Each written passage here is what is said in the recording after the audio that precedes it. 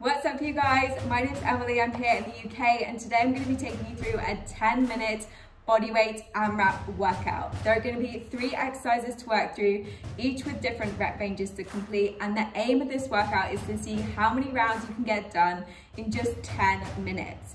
All you're going to need is your body weight, an exercise mat, and a little bit of space to move. Let's get going. Okay, so exercise number 1 is going to be an inchworm. We're going to be doing 10 of these, and I'm going to show you exactly how to do it. So I'm going to start standing nice and tall at the end of my mat, facing forwards. I'm going to keep my legs straight as I lower myself down to the floor. I'm then going to start to walk my hands out into a press-up position, keeping my core engaged, my hips nice and level. You can then inch out a tiny bit further if you can from here to make it even more challenging. Then I'm going to walk my hands all the way back until I'm back to standing.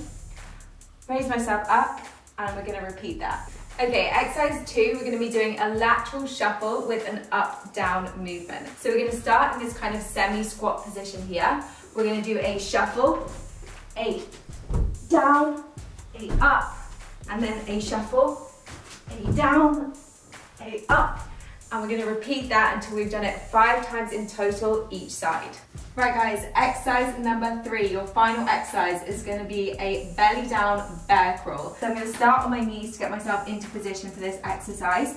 I'm going to put my hands on the mat so that my wrists are in line with my shoulders. And then going to put the weight onto my toes and squeeze and pick my knees up off the mat.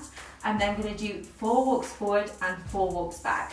So 1, 2, 3, and 4, and back.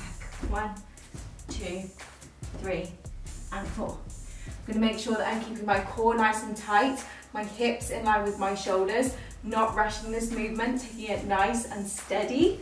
And that is a belly down bear crawl. That's it you guys, those are the 3 exercises you're going to be working through for 10 minutes in total. Remember, you're trying to see how many rounds you can get done in those 10 minutes. Don't forget to log your workout in MyFitnessPal when you're done to take part in their Healthy at Home challenge. And don't forget, you have 100% got this.